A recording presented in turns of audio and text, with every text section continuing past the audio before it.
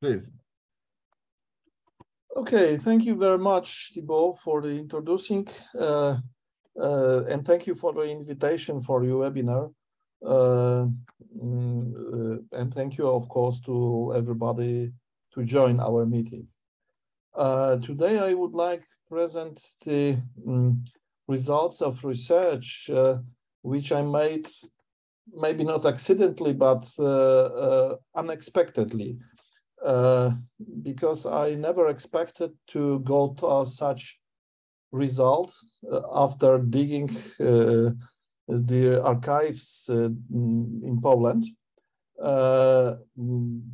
Because first of all, I would like to say that research into Pontic Olbia is one of course, of the most important archaeological sites in the Black Sea Basin, and has a rich and long history. Nevertheless, while conducting, courtesy of my Ukrainian colleagues, excavations at the site, I realized relatively quickly that the history of the research on the site was described in a serious way only since the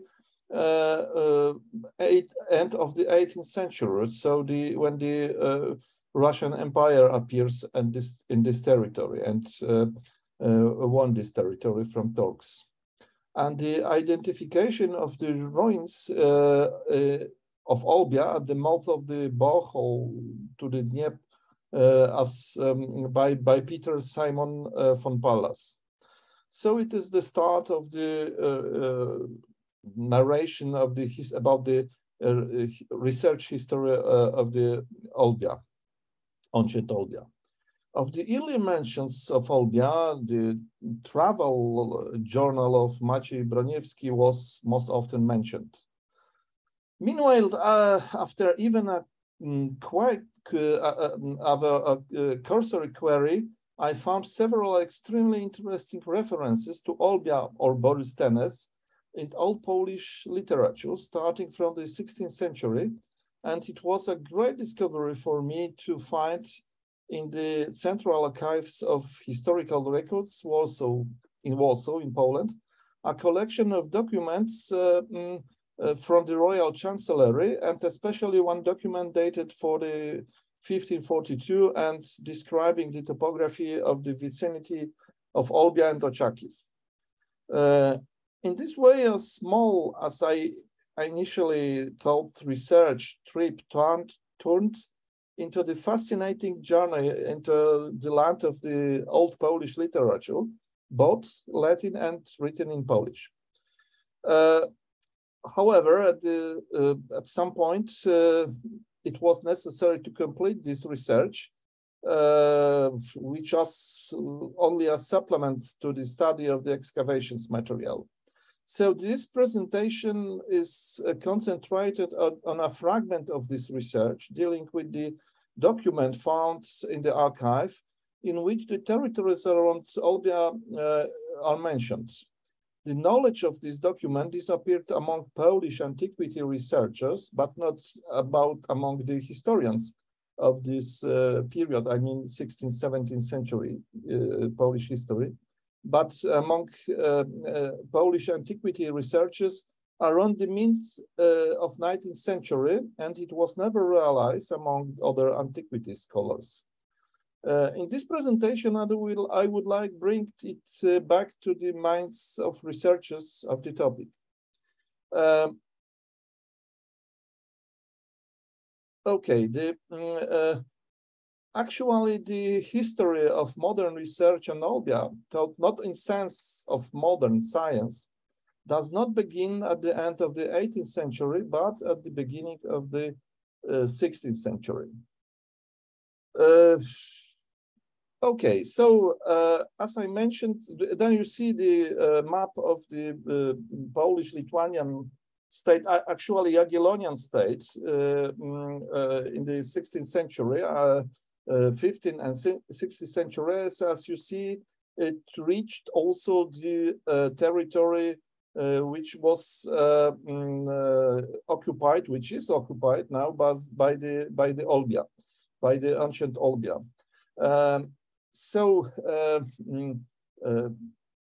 Both Pontic Olbia and the Borysthenes as a river too appears relatively often and in an interesting context in the works of the Old Polish writers.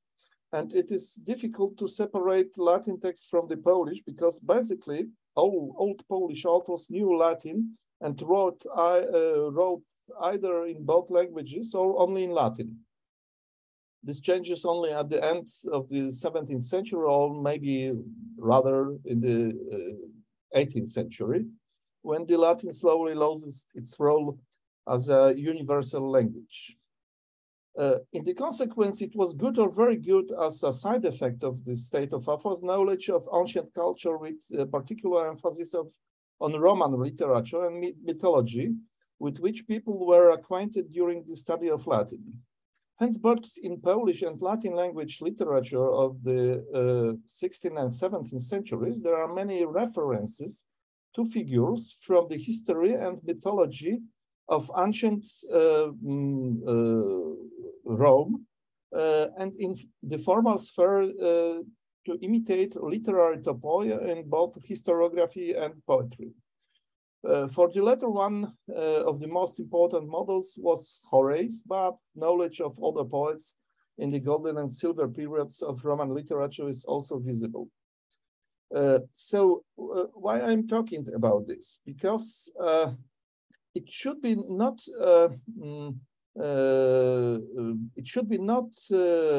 surprising that in this context that the only area where the territories occupied by the Polish-Lithuanian state or Jagiellonian state, and later by the Polish-Lithuanian Commonwealth, and earlier in the ancient times by the ancient Roman and Greeks, plays a special role in such a discourse in the Old Polish literature.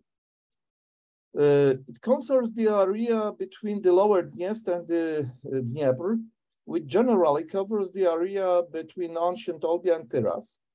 And much of this territory was known in the 17th century under the name of Wild Fields. For a proper understanding of the context in which these areas appear in literature and in our document, I think that it will be necessary briefly explain their image, I mean Olbia and Borysthenes, in ancient literature from Herodotus to the Roman period, because the image created at that time was a reference point for modern authors. So historic Olbia, as you both see, as you everyone see and know, situated on the western bank of the southern Boch, Olchipanis in ancient time, in the place where it flows into the Dnieper and forming the beginning of the Liman. And the area of Olbia is approximately covered by the entire territory of the Liman, which flows from the Black Sea by Spit and flows into the Black Sea only about 30 kilometers farther near Ochakiv. On the islet located opposite Ochakiv, today called Bierezan and in antiquity Borysthenes, we find the earliest traces of the presence of Greeks in the area. And the exact area of the Olbia's Hora is discussed by specialists, and I would like not touch the topic, but this is perhaps an additional element that confused the issue of Olbia nomenclature, where the changing borders of the territory controlled by the city, by the Olbia itself. And the most important for our considerations, however, is the fact that from the point of view of the Greeks and Romans, Pontic Olbia was located in the north, while the north, in the ancient sense, initially stretched from the Thrace to the mythical North Ocean. It should also be noted that its image has evolved, I mean the north image, in ancient culture over the time. Regardless of these changes in perception, Olbia and Scythia were always part of the North in antiquity, and on the mental map of people educated in ancient literature, these territories were identified with the North for a long, long time, and not with the East, as if resulted from the geographical location in relation to Paris, London, Berlin, and even Warsaw. It changes only in the 18th century. So what we know about, let's remind shortly what we know about the Olbia and called also Borysthenes in the ancient sources. So in ancient literature and throughout it, as well as in the modern one, the image of Olbia from the times of Herodotus and the period of its greatest splendor has been dominated, in my opinion. It should be noted that certain confusion in the naming of the city, which already appears in the Herodotus and continues throughout the ancient and modern period, and in fact continues to the present day. The confusion between the Ochakiv as a place of the ancient Olbia and the Olbia, historic Olbia, the place of the excavations by now. So you have also the description by Herodotus here, the snow. So this is the territory, the Scythia is the territory in which the snow and coldness is usual, is normal thing. Here you have to, of course, I would like to only remind that the Bog was Hypanis and Dniester Borysthenes in the ancient time. So at that time, there was a parallel name of the polis, sometimes referred as Olbias, another time as Borysthenes.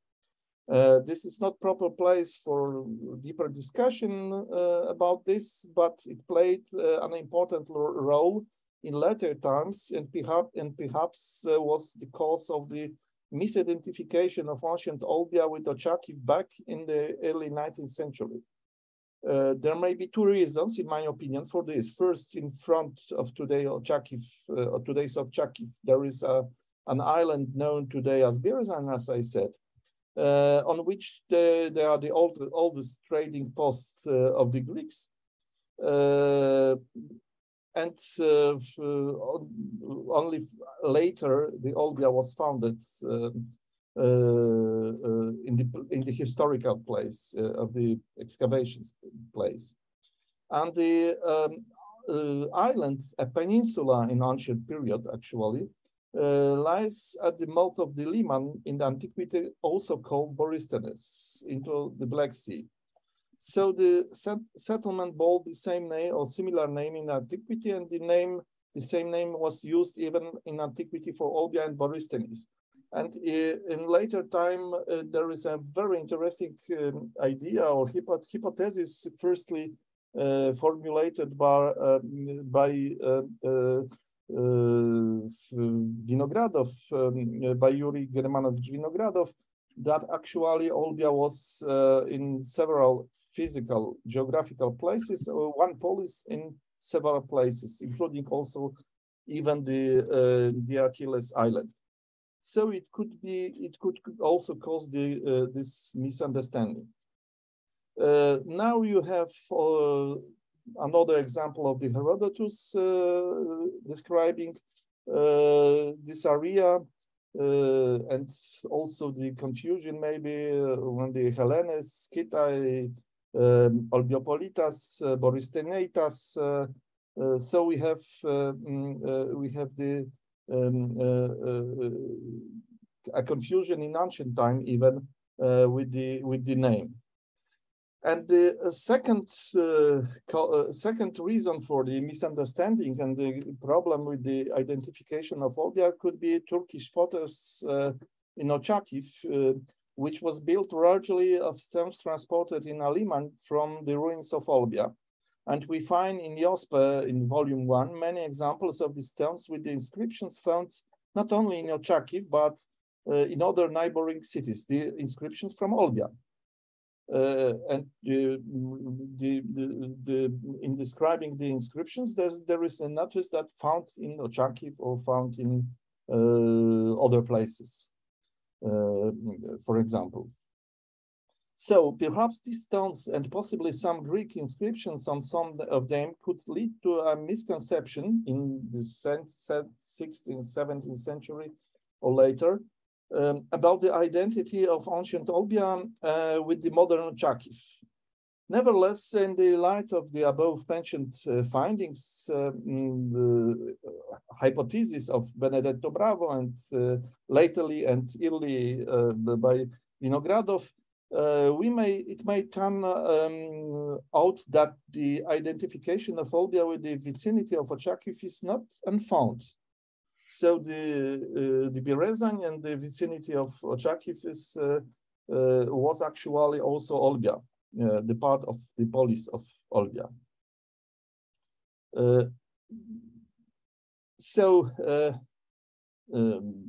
Now you have the other point by Herodotus, which is maybe important for our later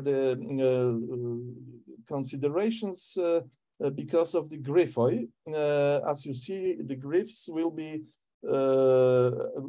reappear in the Old Polish literature. And other places by Herodotus about the Scythians. In the Roman time, which is very interesting, the place of Scythians was replaced by the Sarmatians as a host of this territory for some time, which in the eyes of the old Polish authors could make this area even more attractive in connection with the widespread belief that in the Sarmatian origin of the Polish nobility. Anyway, Scythia and Sarmatia, together with the vicinity of Olbia and Borysthenes, the river, they have enduringly entered in rhetorical gimmicks of ancient literature as examples of distant, wide, and cold territories. So this is the starting point for the modern writers. And then you see this Greek situation with Greek name, very interesting map of Heinrich Kiepert in 1867.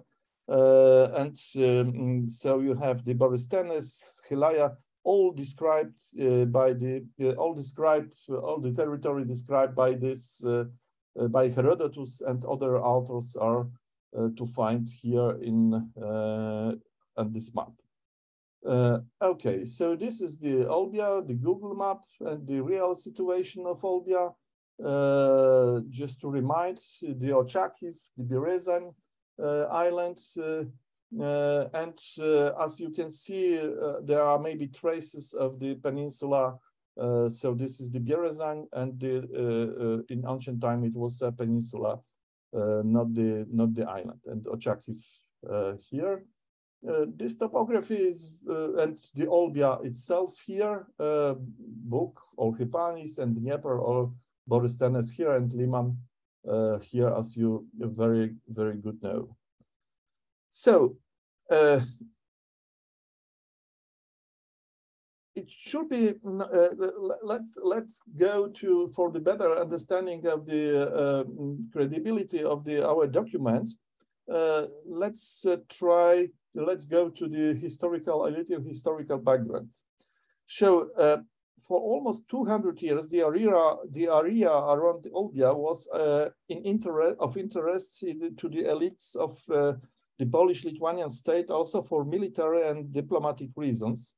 Although it seems a bit exotic in the light of the later history, almost until the end, to the end of the 16th century, there were intense attempts by Poles and Lithuanians to recapture the lands first seized by the Tatars and then by the Ottoman Porte at the beginning of this century.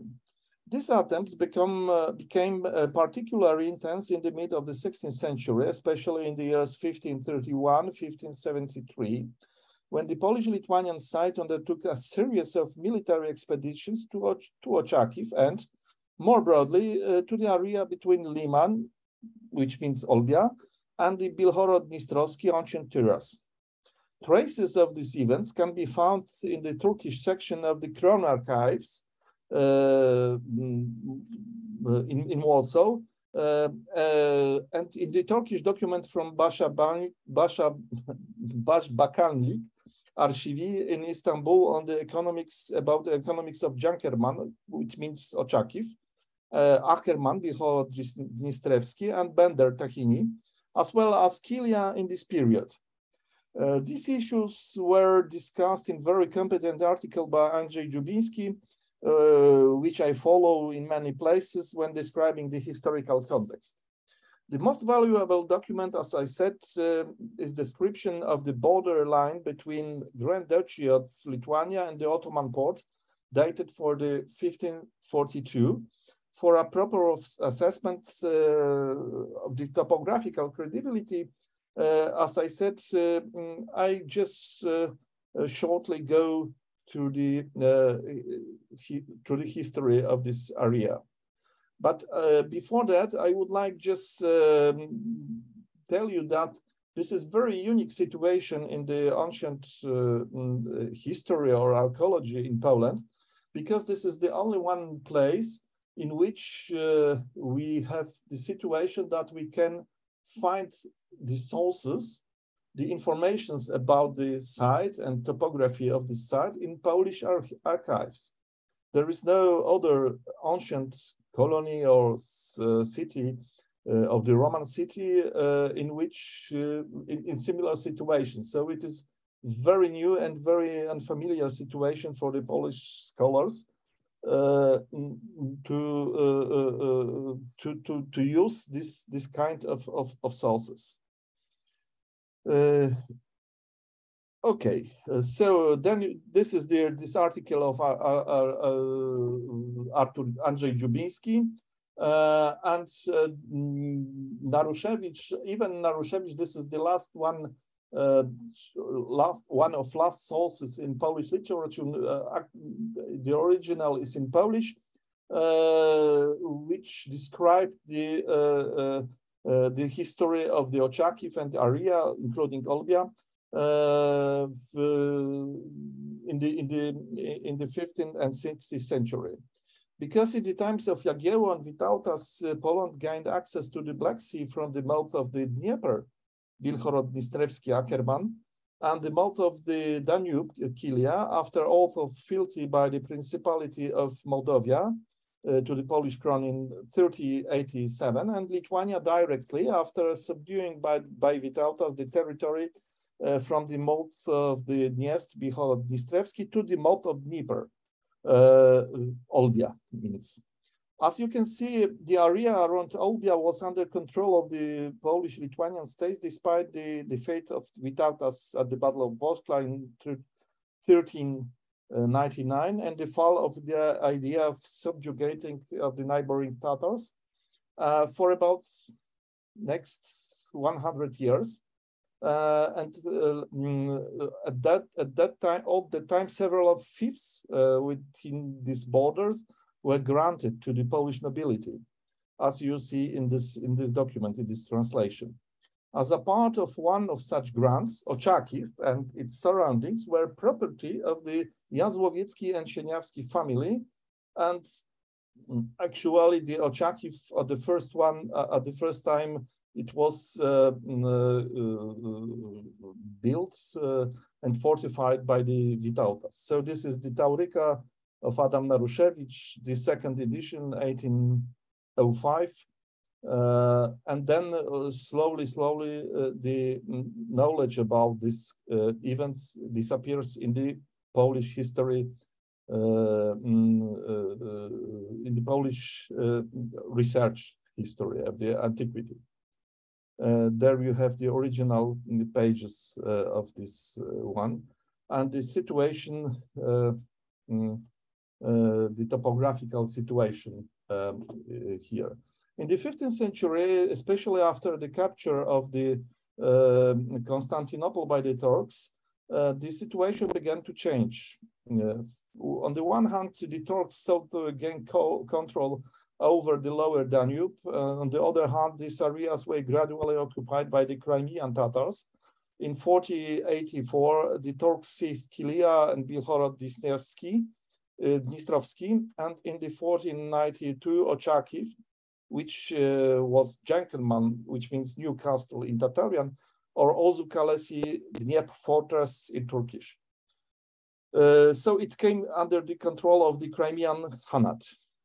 This caused a military reaction, first by Casimir IV the Jagiellon, and then by Jan I the Olbracht, who in 1492 took the throne in Poland. So initially, several significant victories were won in the battles with the Tatars and Turks, but spectacular defeat in 1497 during the retreat after the unsuccessful siege of Suceava not only buried hopes for regaining Moldavia, but also postponed the attempts to regain Ochakiv and the neighboring territories.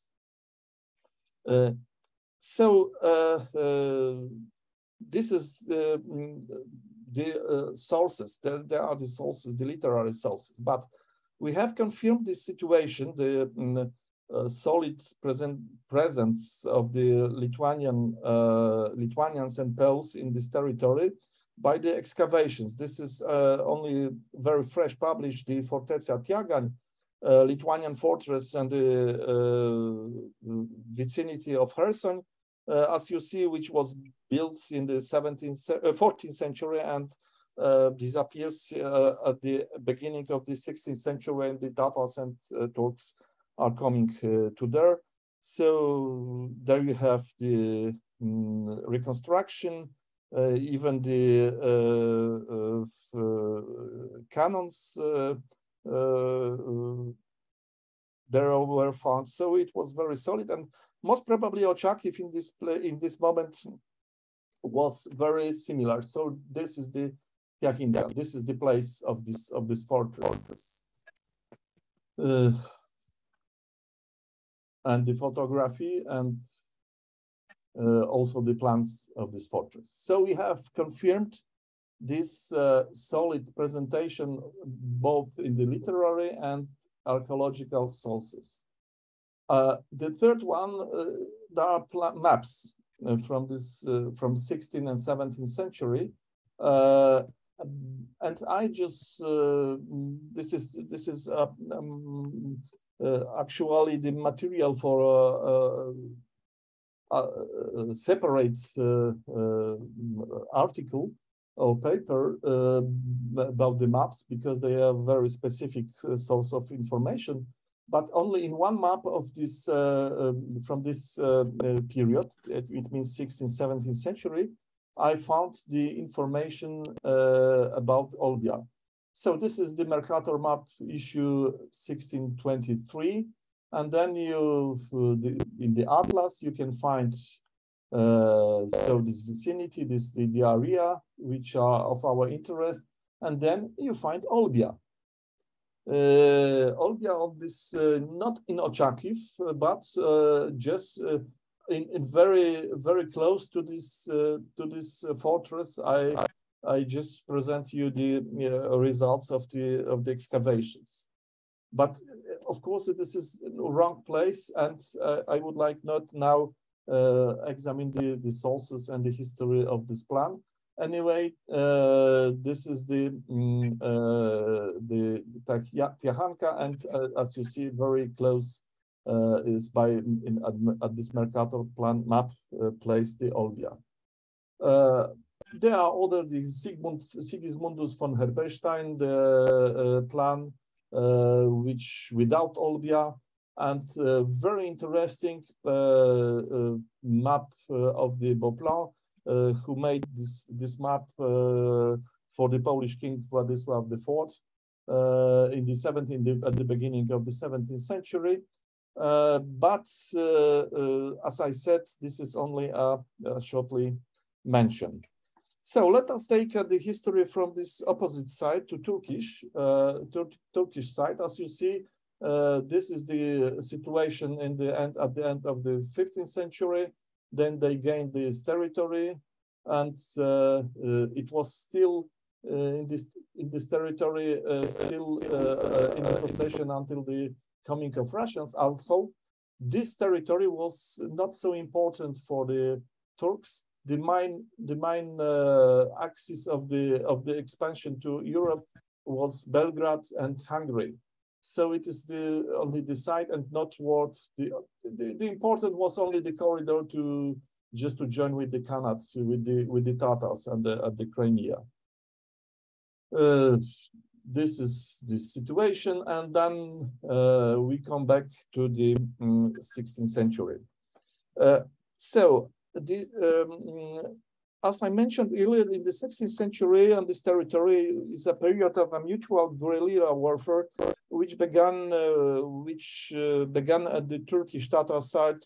It was primarily aimed these rights aimed at occupying slaves, acquiring the slaves, and on the Polish side, the cattle was the aim. So which were sold the cattle with the great profit in the crown in Krakow, for example. Bilhorod-Dnistrovskyi from the other side was very quickly became one of the 3 leading slave trade centers in the region. Despite the official peace with the Turks, the Tatars raided Lithuania and the Crown almost all year. And the Polish-Lithuanian side responded with military measures, including the creation of the Obrona Potoczna, permanent defense. This idea was created during the reign of the Olbracht at the beginning of the 16th century. As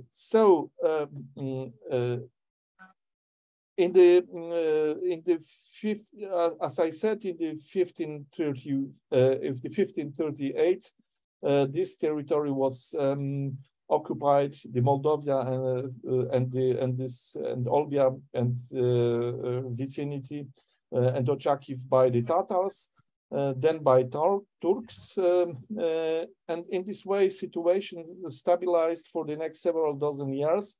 And the next Great War with Turks took place only in the 1595. In the Battle of Moldavia, when Poland gained back the Moldavia after the battle for Tuchsora. And in the 17th century, there are a series of wars in these areas with both Turks and Tatars. And the last time when the Commonwealth troops went to Ochakiv was 1647. Okay, so we have such situation, and you see the territory, and now we are coming to the last part of the historical background. So it was in the 16th century the period of relative stabilization, although neither the Turkish nor the Polish side wanted to embitter the dispute. Almost every year was smaller Tatar incursions, and in the response, Polish-Lithuanian side developed this defense tactic, originated, as I say, at the beginning of the 16th century. The essence of these tactics was to organize a network. To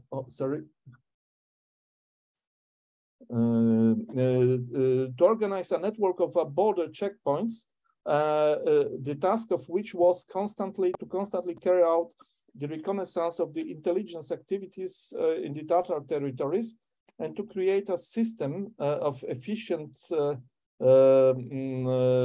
communication between them to make a preemptive attacks on the Tatar abodes as soon as possible, which was to weaken the preparation of the invasion and either scare them people away from the invasion.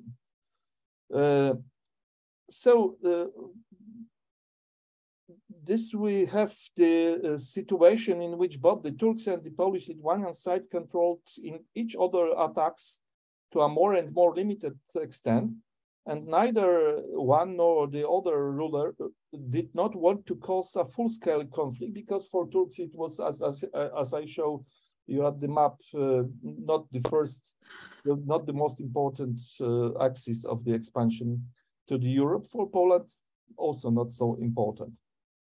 And large profits from the spoils gained by both sides encouraged to take the risks of failing out of the favor with the ruler, more and more people willing to get rich quickly. This is also probably where begins the history of the Cossacks history. So you have the view for the Olbia, from Olbia a few years ago at the steppe. And one of such border starosts was Bernard Predfich, active in years 1535, 1559. The starost of Bar, and was very famous for several successful retaliatory invasions on Tatars, and apart from the few dangerous nicknames here, also the proverb "Za Pretwica wolna od Tatar granica," so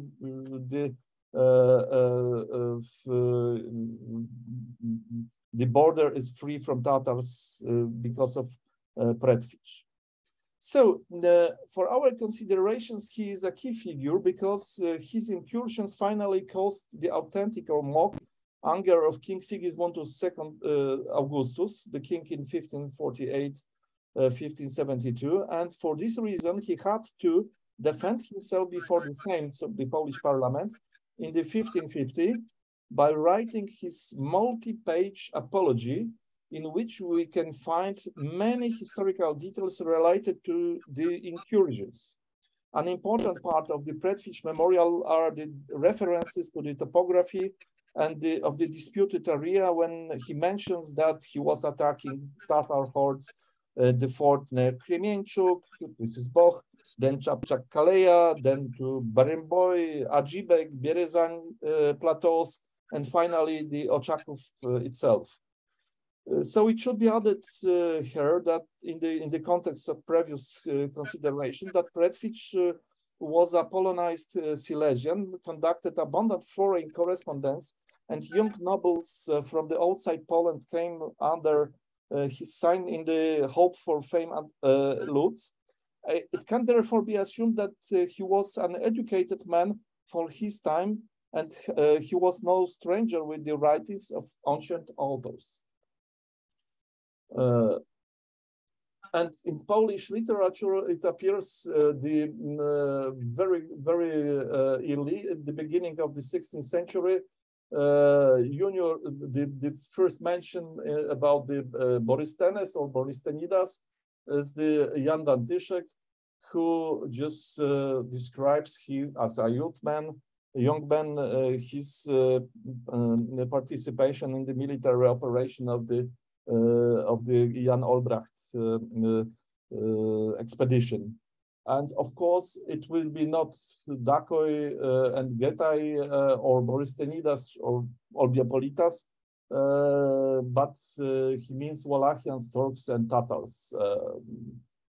So we have also in the Polish literature, Marcin Broniewski, who described this vicinity of Olbia.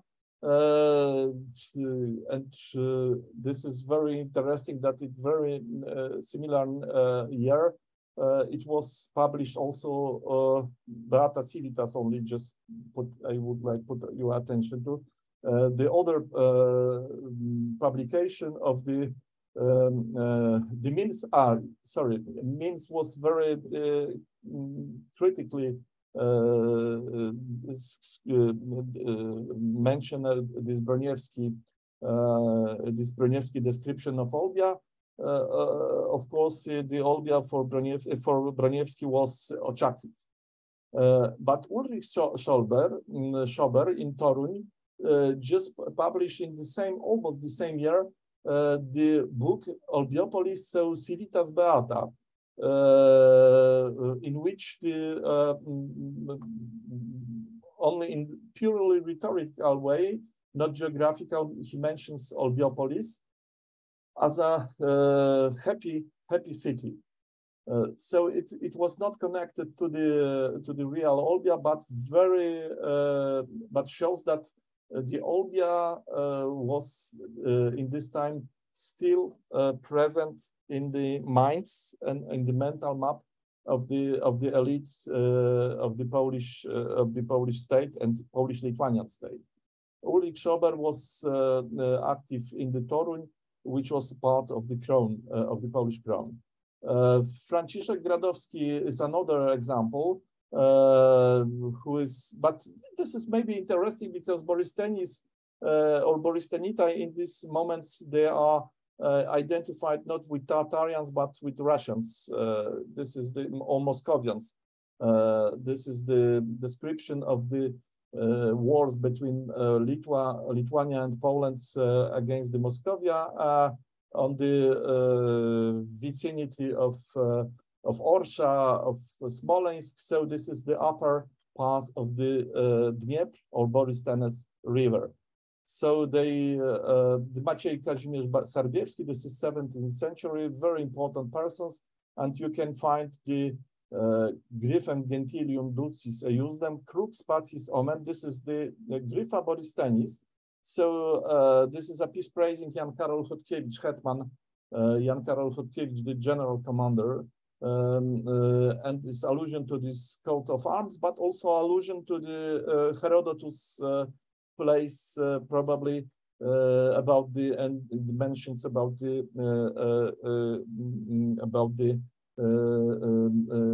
Gryphoi. And this the end at the end of this tradition. So the north territories, north from the point of view of the ancient Greeks and Romans, is coming in the beginning, in the first half of the 19th century, when in the Alexander the Count of Fredro, one of the literary persons there, is going I am Papkin, Lion of the North. Later, we have to do with the East or Eastern Europe, not the North. So this is the changing, the closing point of this tradition, of this literary tradition. Returning to our document describing the proposed route of the border within Turkey and considering its authors, such as Starosta of Kamieniec Podolski, Jerzy Jazłowiecki from Buczacz, whose ancestors, as I just show you, once owned properties near Ochakiv.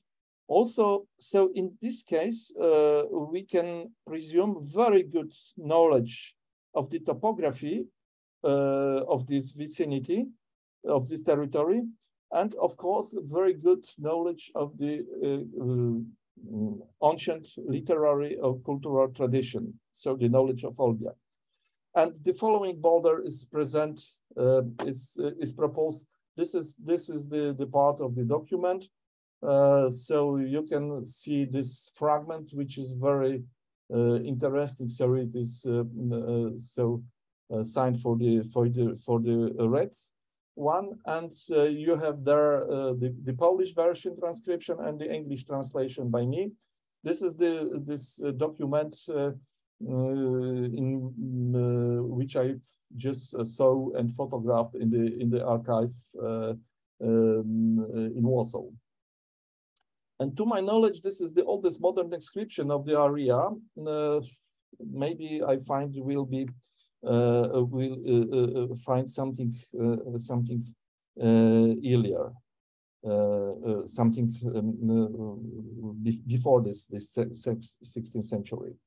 In short, the border, according to the proposal of the Polish side, was to run from the lower reaches of Dniester across the Kualnik River flowing into the sea in Odessa, through the Kualnik Liman to the Boch River into the Dnieper.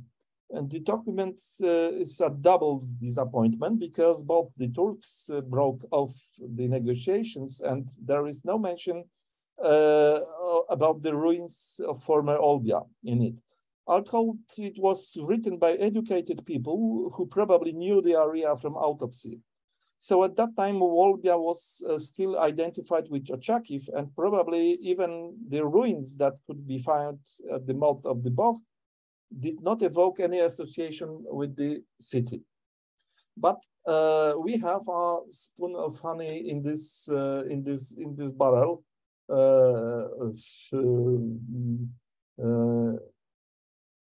Let's say the Boplan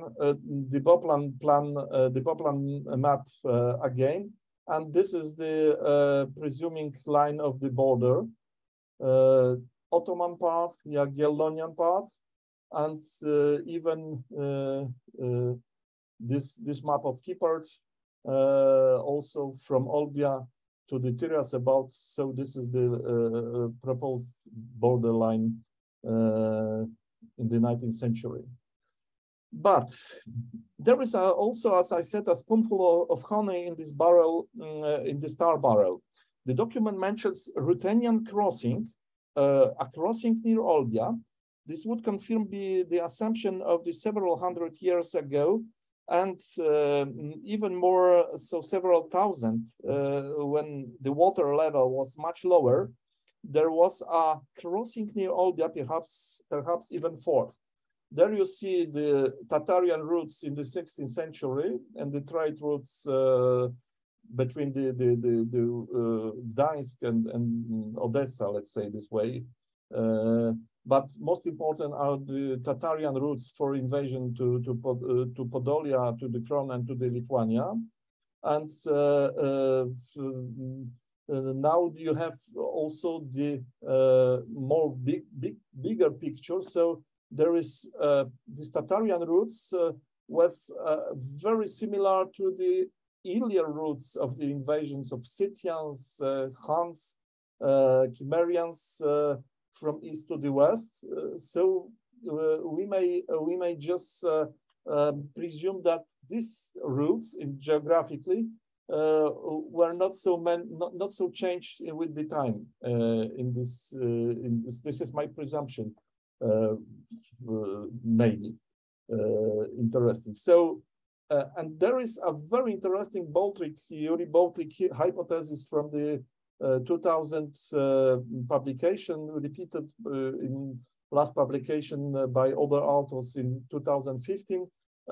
He just proposed in the late Bronze Age the roads. He identified the roads between the Dnieper and Boch in this territory. So this is a shortcut because the Dnieper is going so make a bow here. And in his opinion, it would be the Olbian routes with the fort near the Olbia in the Scythian pre-Greek times. This hypothesis was rejected because there was no sign of the fort of this crossing at the Boch after the sonar examination of the river, because it's too deep here. But it is deep maybe because of the after the building of the Nikolaev by Russians, and making the shipyards there with the submarines, military submarines in Nikolaev built. So it was destroyed. The earlier, probably the earlier place, the earlier route by the through the Boch, and the Ruskaya Kosa and Voloskaya Kosa, Wallachian and Russian Ruthenian sandbar. So I propose after Baltic to place to this fort or crossing Ruski Pierevoz, which means crossing, actually in this place, and then we have the Olbia. In this place we have Olbia itself, and actually the sea level was between 6 and 8 meters lower than today, in this time. Then you see the Shipik, a very interesting publication. And I know that there was also the sea level research made for the Danube. So I would be very, very thankful for the in discussion for the support in this time. So I have only the literature for the Olbia and Dnieper area for in vicinity. So in conclusion, and sorry that it took so long, 45 minutes. So we have, when I may say that the this document is credible for me, first because the knowledge of in the 16th and 17th century, the knowledge of the Olbia itself was very good because of the education, ancient, based on the Latin language among the Polish elite and Latin and Lithuanian elites. And secondly, because for the 100 years and even until the half of the 17th century, this area, so the Pontic area between Olbia and Tyras, was in the interest of Polish military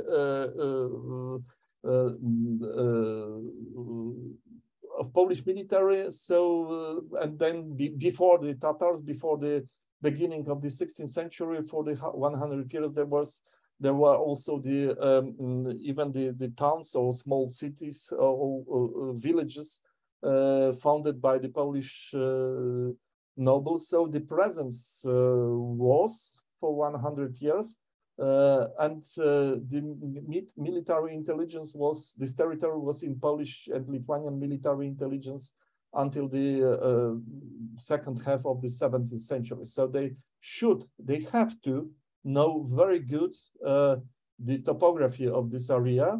And I think that the lack of mention of the Olbia, of the ruins of Olbia, was the first plan caused by the ancient misunderstanding, even by Herodotus, about the original place of Olbia, and by these inscriptions found with Olbia in text found in Oczaki, for example. And secondly, by the existence of this fort, of this crossing, with the name Ruthenian, Pierrevoz. So nobody thought that in this case, even if they just watched the ruins were probably not ancient, not looking very ancient there, because after our expedition, after our excavations, it appears that the Olbia existed even to the first half of the 5th century, to the Hunnic period, but as a Gothic or village or city, maybe. So it was rebuilt, restored on the more Gothic way, not the, and remains of the city was probably hidden under earth. So this is and I am very happy at the end that just I found this document in which we have very significant. We find the information about the crossing. It changes. I think that it changes our look, our interpretation of the Olbia history at all. But this is only the beginning of the way. Thank you very much for your attention. Ibo?